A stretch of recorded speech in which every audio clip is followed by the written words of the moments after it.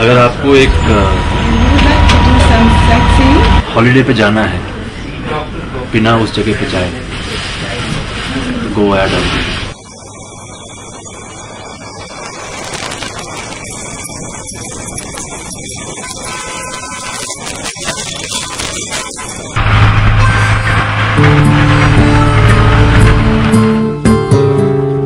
For the first time I've come across an Indian script like this.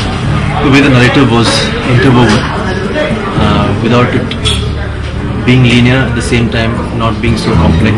कभी धुंध है, कभी उजाला, रात है गोरी सी, दिन है काला।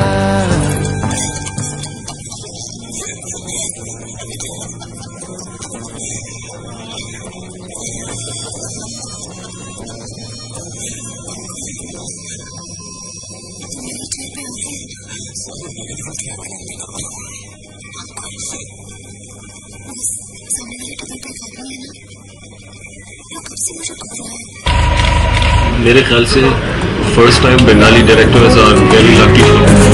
नहीं नहीं सुनी नहीं एक ऐसी दास्तां कहने चली है ये जुबान। कभी कहीं जमीन पे अनजान एक इंसान जाए तो सोचो होगा क्या। पहचाना सा अजनबी इस तरह पहले कभी ना मिला। बाबा या बेवफा किसी को ना है पता ना परवाह। रिमली का मुझे मूड समझ लेना था क्योंकि it's a very complex character. In every take she is a different Rimli.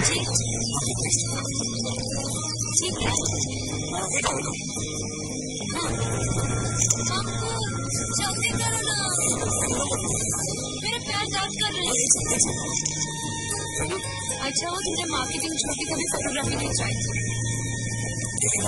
कितने तेज लोग आते हैं फोटो लेने में। क्या नहीं किया?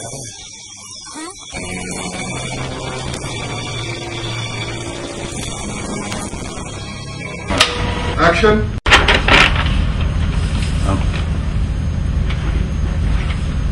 अंकुर शर्मा +1। ये +1 किधर है?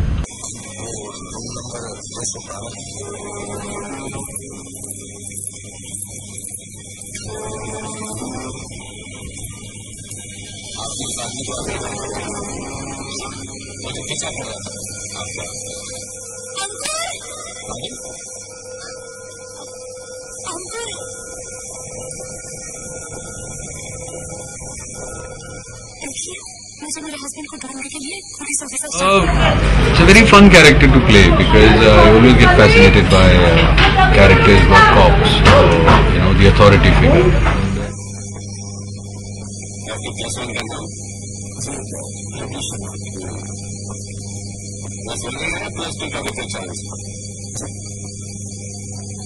मेरा मतलब है आपकी कोई गर्लफ्रेंड में स्टेशन में लेकिन आपकी बीवी ने कोई गर्लफ्रेंड क्या बता सकते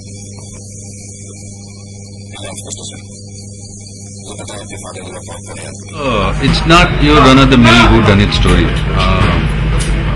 It's the treatment, I think, on the script level that really intrigued me, and it's very interesting because the story is one, but we see the treatment and the exploitation of the same plot from different point of view.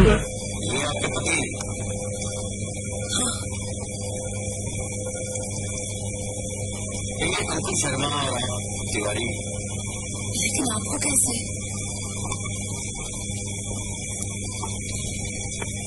हम आपके पति को अच्छी तरह पहचानते हैं। Full suspense. अच्छा रोगी, ये जो कहानी तुम बताया इसमें कुछ सच है कि पूरा कहानी है? पूरा सही है मिस्टर एडिटर। कभी कभी हमारा एक्सपीरियंस है आपकी खबरों से ज्यादा इंटरेस्टिंग होते हैं।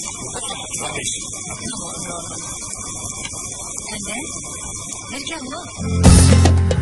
बरसात है सिर्फ एहसास।